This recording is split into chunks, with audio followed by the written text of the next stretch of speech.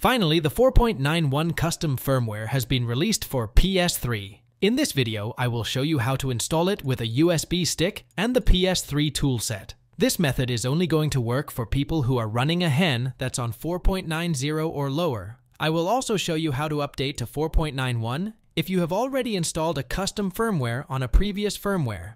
If you were someone who updated to 4.91, then you will need to wait on an updated version of the PS3 toolset, as it only supports up to 4.90 at this time. It won't be long until they update it. I'd give it a couple of days. I will be uploading another tutorial for installing the custom firmware on 4.91 once the toolset has been updated. Be sure to hit the like and subscribe button for the #1 PS3 channel on the platform. No more waffle, guys, let's get into this guide. First things first, let's go ahead and disable automatic updates. The reason most people got updated to 4.91 randomly was because they didn't have this turned off. Once you've done that, we can now move on to the internet browser. Go ahead and click triangle to bring up tools, and then go ahead and clear your browser, your cache, and your history.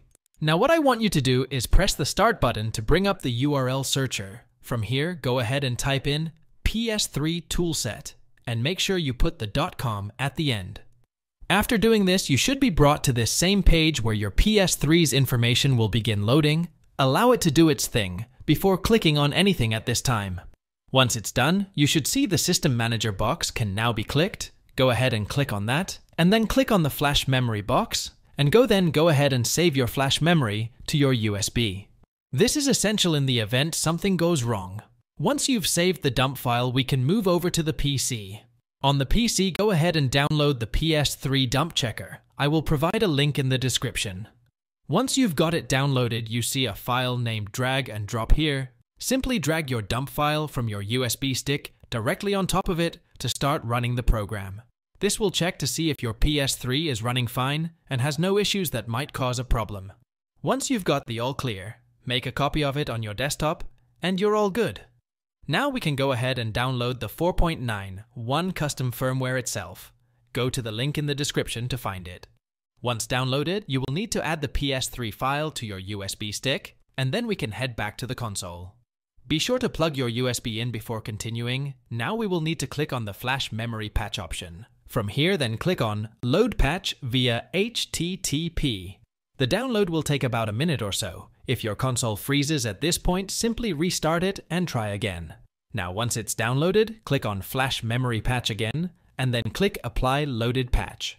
This is the point of no return, guys. As it says, it can brick your console if it's not compatible. So be sure to double check that. Once you're ready, click OK, and begin patching your update. Once it's complete, we can now shut down the console and restart it. After starting back up, go over to System Update and then click on Update via Storage Media. Your 4.91 jailbreak download will now begin. After about 10 minutes, the download will be done and your console will restart itself. After that, you'll notice you now have the 4.91 up-to-date EvilNat custom firmware, ready to sign in and use as you please. If you already had a CFW installed, all you need to do is download the update to your USB stick and then update it via storage media or via safe mode if you have issues. Guys, I hope you have enjoyed this short guide. I will release the full guide once the toolset has been updated for all those who are currently stuck on 4.91 official firmware. Cheers, guys. Be sure to hit the like and subscribe button, and peace.